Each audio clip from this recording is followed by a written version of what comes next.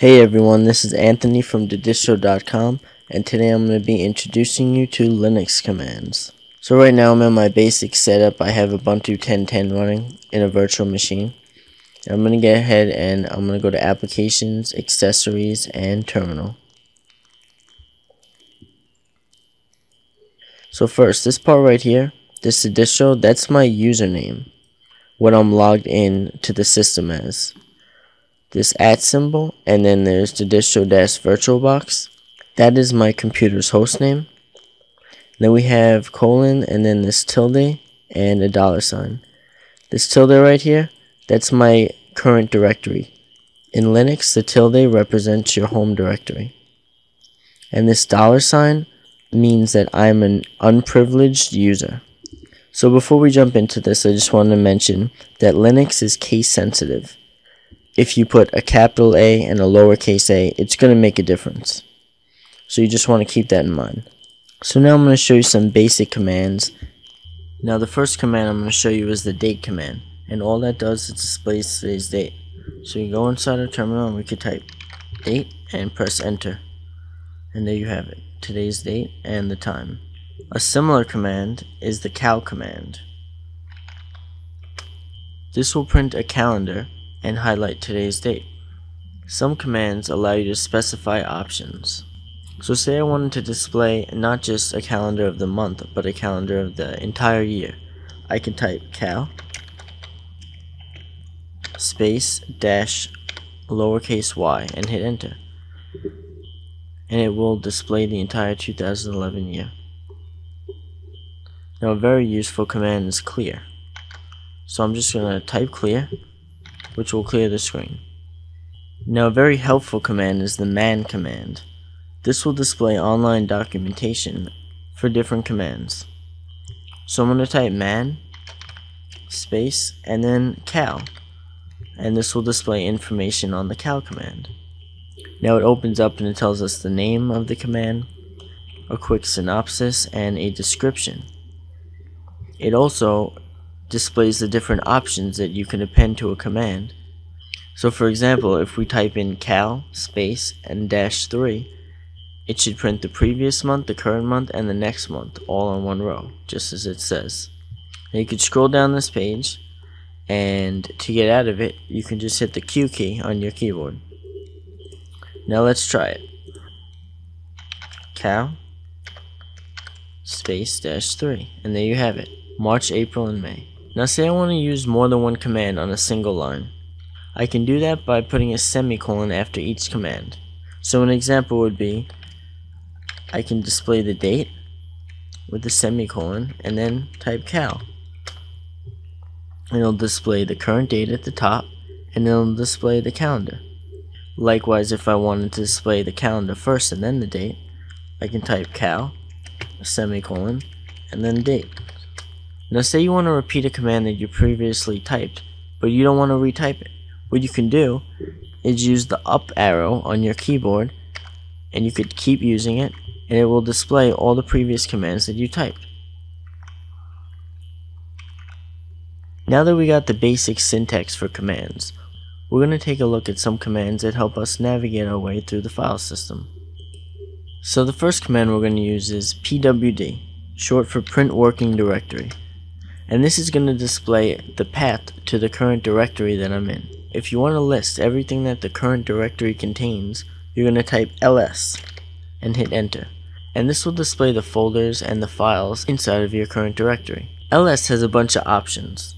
One of them is the -a option. This will display all of the files and folders, including hidden files and folders in your current directory. An easy way to create a directory is to use the mkdir command, followed by the name of the directory you want to create. So I'm going to create one called animals.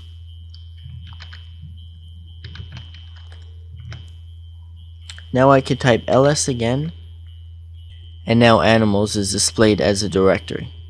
You can go into the animals directory by typing cd, which is short for change directory, followed by the name of the directory that you want to go into. Now if I type ls, nothing is displayed. To go back to my home directory, I could just type cd and hit enter. And that will always take you back to your home directory no matter where you are in the Linux file system. Now to remove a directory, you can type rmdir followed by the name of the directory. And if I type ls again, animals no longer exists. Now a quick note is this command requires the directory that you're removing to be empty. Now we're going to go into the phone book directory, but before I do that, I'm going to clear the screen. And I'm going to type cd space phone book. So if I type ls, we'll see that nothing's in there. So now what we're going to do is create our first file, and we'll call it numbers. So a quick way to do this is to use the cat command followed by the greater than sign, which is a redirectional operator, and then the name of the file that we want to create. So we'll call this one numbers. Permission is denied. Reason being is because as a normal unprivileged user, I don't have rights to create a file. So what we're going to do, so we don't run into this problem, is we're actually going to change our status from an unprivileged user to a super user. And we can do that by typing sudo space -s and hit enter. And this will ask us for our password. This is the password that we created when we set up our system. So I'm just going to type my password, and you're not going to see anything, and that's done for security. And then as you notice, a couple things changed. In the beginning of this line, instead of now saying DaDistro, it says root, meaning that I'm now logged in with root privileges. Another thing you're going to notice is instead of the $sign, which signifies the unprivileged user, we now have a £sign, which again signifies the privileged user. So now we can go ahead and create our file.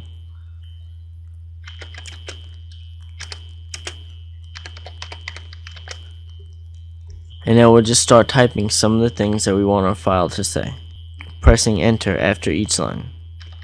So I'm just going to enter a bunch of random numbers.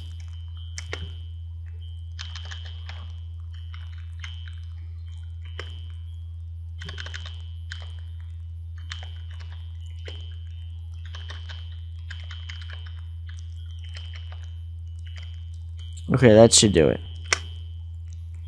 I'm going to put one more enter. And now to exit, I'm going to hold Control and hit D on my keyboard. To see the file we just created, we'll type ls. And now we can see that numbers file. Now if we'd like to view the contents of the numbers file, we could type cat numbers.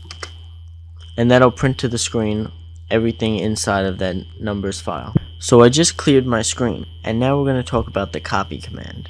This is a very useful tool if I want to copy the file to a different directory or rename the file. So what I'm going to do is I'm just going to make a copy of that file that we just created, numbers, and I'm going to give it a different name, and I'm going to call it phone numbers. So I'm going to type cp followed by the name of the file that you want to copy, and now we're going to put the new name of the file that we want to copy it to. Phone numbers, we'll call it. Now if I type ls, we can see both of those files in there. And if I type cat phone number, it'll display the exact same information that was in our numbers file. So it just made a copy of that file and renamed it over. So after you make a copy of a file, you usually don't need the original file that you had. So a quick way to remove that file is to type rm command followed by the file that you want to remove. So we're going to type rm space numbers, and now if I type ls, that file is no longer there. If I want to remove a file but I want it to ask me if I'm sure that I want to remove that file, we could type the rm command with the option -i followed by the name of the file. So now we'll remove the phone number file, and it'll ask me, and what I could do is I could type either Y or N for yes or no, and I'll just type Y and hit enter. I'll type ls, and now there's nothing in that directory. Don't forget, if you want to find a list of all the options that you can do with a command, type man, followed by the name of the command that you want to find out about, and we'll end there. To see a list of all the commands that were used during this video, I'll post it on my blog, DaDistro.com. If you have any questions, feel free to leave a comment below. Thank you for watching. See you next time.